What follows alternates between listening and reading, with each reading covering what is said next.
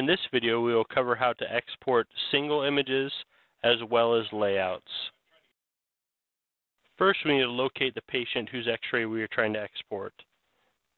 We can do this by typing in a first or last name up here in the very top, and that'll sort us down to all the people with that same first or last name. We then click on the patient, and then we click on the View Images button in the top left-hand corner. We can click on our View Images by Date or our View Images for All Teeth button. Once we have located the image we want to export, we just double-click it. Once we have the X-ray open, we then go to the Advanced options in the left-hand column and select the Export Image option. This will pop up a window where now we need to choose where we want to save the X-ray and give it a name.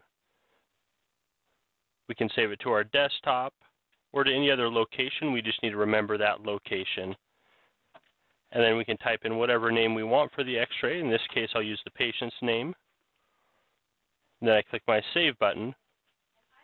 And now if we come to our desktop, we see we have the exported X-ray saved here on the desktop.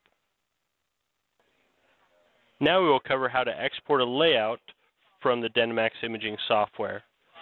We select our patient, and then hit the View Images button. And we can hit View Images by Date or hit View Images for All Teeth. Now we just double-click on the layout we want to export. We come to our Advanced options in the left-hand column and click on Export. We want to make sure we have the layout as a combined single image selected, and then we hit OK. For the size, we always want to choose the large button, then we hit OK. And now we need to choose where we want to save it and the name we want to give it.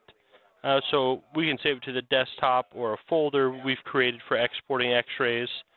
And just like with the single image, I'll go ahead and use the patient's name to be able to save this. If we hit our Save button, we'll now see the layout on the desktop. Thank you for watching this Dentimax Digital Imaging tip. For more tips or information on our products, please visit dentimax.com.